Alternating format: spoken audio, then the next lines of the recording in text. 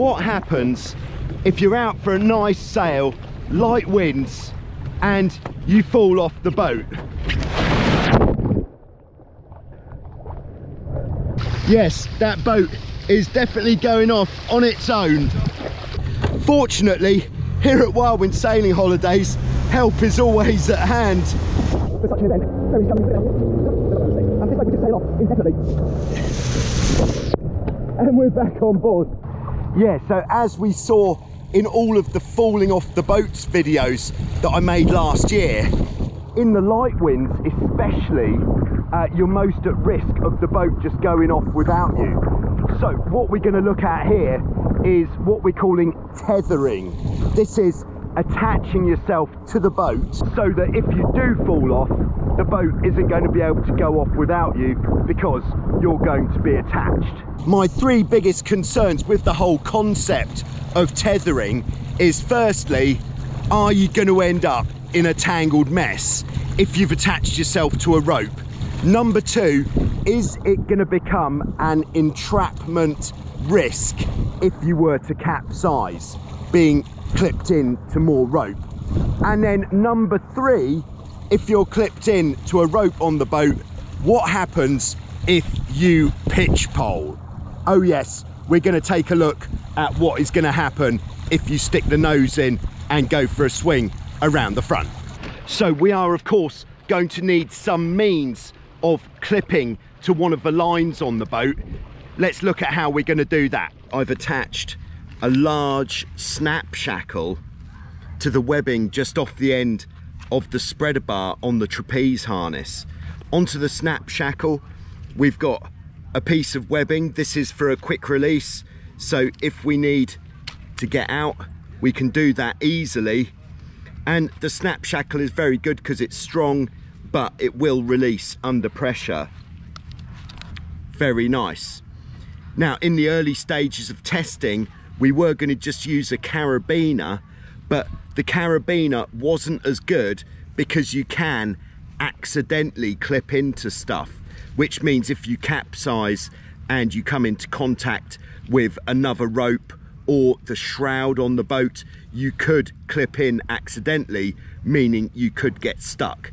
So the snap shackle, I've decided, is the best way. All right, so what we don't want to be doing is adding more rope to the boat because we've already got several available ropes on the boat. The next choice that we could have is the capsize righting line. Now, I don't think the capsize righting line is going to be a viable option, but let's give it a go and see what happens.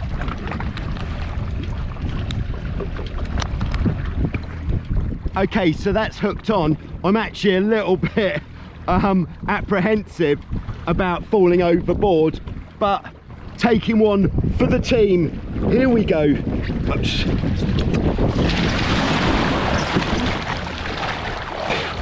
Okay, so with the capsize righting line, it's not one of the longer ropes and the boat is still pulling. If there was any more wind, I'd be getting dragged underneath the boat. Oh, God knows what would happen. So I'm definitely attached to the boat, but I'm not into it. I'm not feeling it, I'm afraid. So I've now got to try to get back on. So I'm actually going to climb back, using the rope. Cool. Might just put the rudders across. Get a...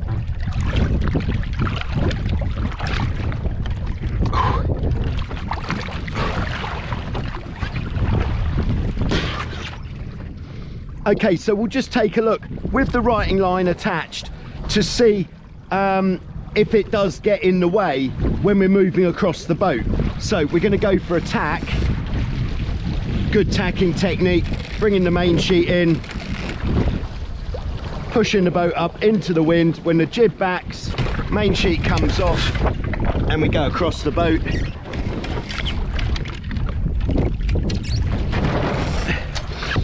I tell you what, that isn't actually bad at all. I'm just going to try tacking back to see if it's just as good going both ways.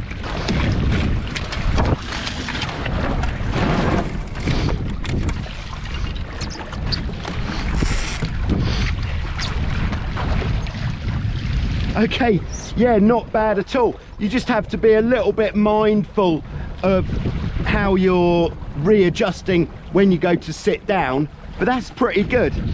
And because of that, to be honest, if I was sailing in light winds, I might consider the righting line as an option.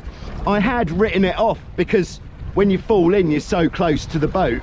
But to be honest, you're pretty unlikely to fall in really, especially if the wind is light.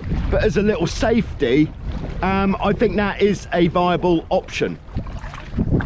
Okay, so we're going to try option 2. One of the good things with the snap shackle is how easy it is to release. We'll just pull, and then there it is, we're off. So my initial thought was that option 2, which is going to be hooking into the main sheet and traveller loop, was going to be the runaway winner.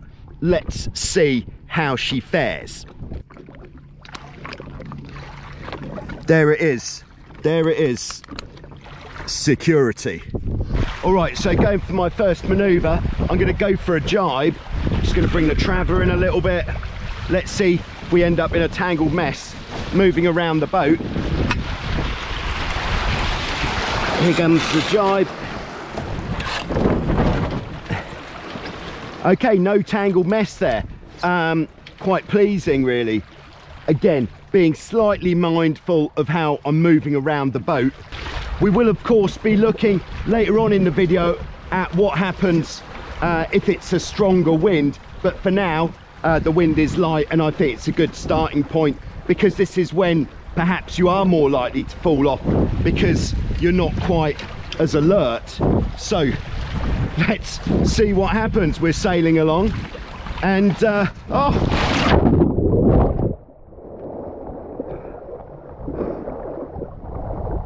cool. Now that is pretty good. What's happened is the main sheet and traveller loop is pulling tight. I was a little bit worried about how it would affect the rudder system, but as we can see, it's just caught on the bottom here at the top of the casting, so it's not going to damage the rudder system.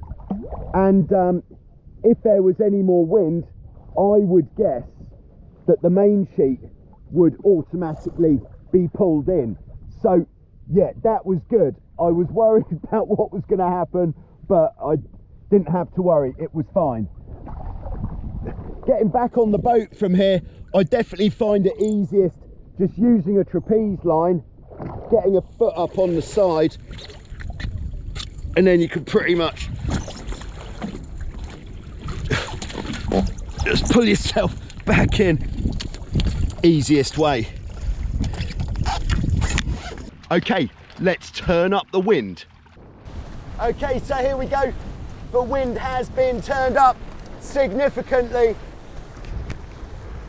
I'm clipped in, ready to move out onto the trapeze. It's pretty gusty. Okay, standing on the traveller line whilst moving out onto the trapeze just needs a little bit more rope management. But it does feel pretty handy having the main sheet and traveller out with you whilst on the trapeze. Okay, so we've got a decent amount of wind. Now we're going to see what happens if the trapeze wire was to snap using the main sheet tether. If I can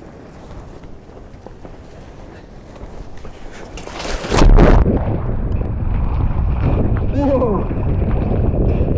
Apologies if the audio's got a little bit wonky, but might be because the microphone is in the water. Wow, that worked really well. Crikey. Stop pretty quickly as well. Again, try not to get tangled up when I get back on the boat, but that was a real success.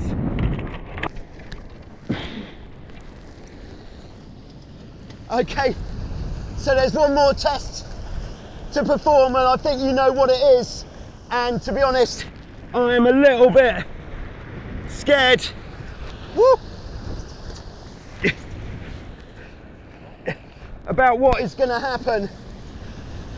So I'm not going to throw it from standing right at the back, because God, that would be flipping awful. So I'm going to try to throw it from a good position. That is, of course, the big pitch pulley. Don't want to go for the sideways. Oh my word. This is probably the most stupid thing I've ever done.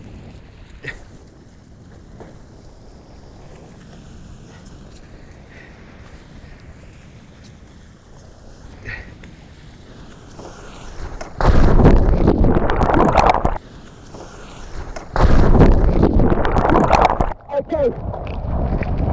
And I'm in. And that wasn't too bad, actually. Guys, again, apologies if the audio's got a bit comes a bit under the water. Alright, so that way I couldn't have imagined that to go as well as it did. Alright, so there we go. Okay, so there we go. In conclusion, I would definitely pick the main sheet traveller hook in for when it's windy. Even with the pitch pole, it was pretty nasty, but nothing near as bad as I thought it was going to be. And then for the light winds, the writing line as the tether, much better because it's not as long. The entrapment issues that I felt, there are going to be more entrapment issues, but to test that, there might be some pretty dire consequences. But it's just, you know, you've got to weigh up the implications of the safety. What is more of a concern, getting trapped under the boat or losing contact with the boat? There you go, that's what I reckon. So thanks for watching. I'll see you soon with some more on Joyrider TV. Oh yes, I will. All right, let's get this bad boy up.